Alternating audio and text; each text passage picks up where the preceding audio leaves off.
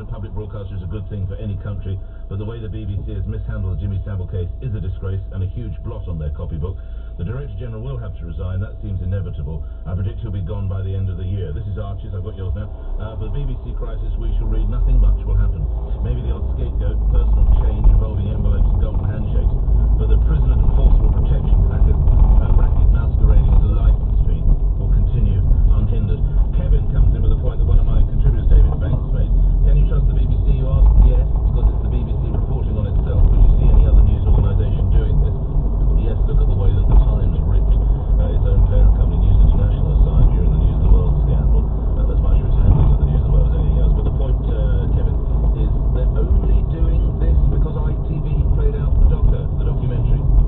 Had ITV never played out the documentary, this would don't ever kid yourself, folks. My friends, don't ever kid yourself. Now, would there be some decent folk within Newsnight trying to leak it? Possibly. Possibly.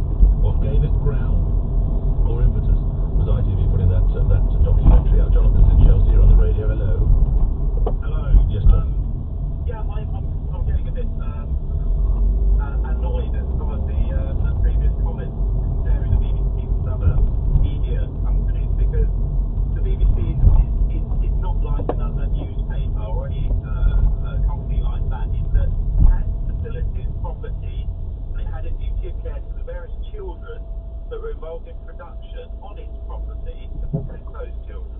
It failed to do that, and now it's covered that up. Yes. So I don't take on board at all the previous comments that there isn't an integrity issue for the BBC, that it has some good chaps working for it.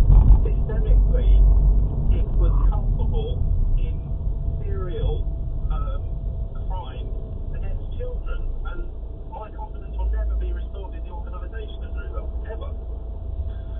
Jonathan, strong words, thank you for that. Our conversation about that will continue. Also coming up after the news, take a job or lose your benefits for 3 years. Talking tough. We'll speak to the employment minister behind that, and of course take your views as well. You're listening to Breakfast with me, Nick Ferrari, here on LBC 97.3. The time is 8:30. News then. Susan Bookbinder.